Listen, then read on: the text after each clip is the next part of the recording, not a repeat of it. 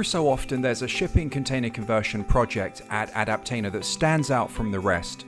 This was definitely going to be one of those.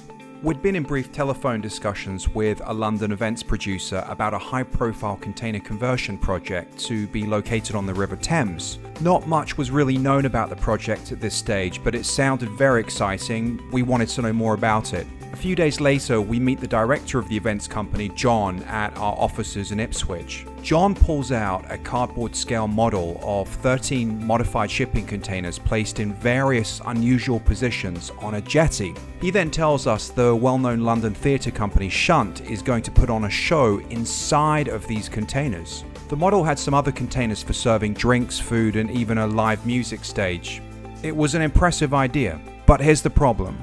John tells us the show is going live in just a couple of weeks. He needs all the modifications made and the containers craned into position on the Thames in literally record time.